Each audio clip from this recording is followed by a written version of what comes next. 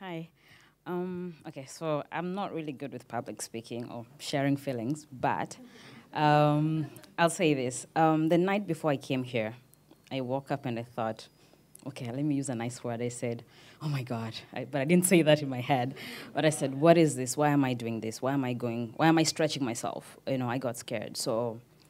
But when I got to the airport, as I was taking the flight, I just said to myself, Bismillah, this is it. Let me see what it has to offer. So 2 weeks on, which is today, I'm gonna say Alhamdulillah that it's gone well. I'm alive, and it wasn't as scary as I thought it would be. But it was a moment of reflection, and for me, my favorite book is The Alchemist. It's one book I love reading, and every time I read it, I think it teaches me a lot of things. And so I've just finished reading it for the God knows what number. I've been reading it always. So it's a journey. It's about finding yourself. It's about taking the right path. It's about understanding oneself. And I feel like I'm in that space where I'm evolving. I don't think I found my center, but I definitely can say that this has allowed me to reflect I think I might have more than one center.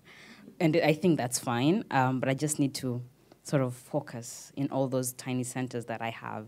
So I'm really grateful for this. I'm really grateful that I got to learn a lot from everybody, not just the speakers, but I think everybody individually as I connected with Zabib most especially. I found her to be very inspiring to me on a personal note, but even the faculty and everybody else. But two lines actually that come to me is with great power comes great responsibility.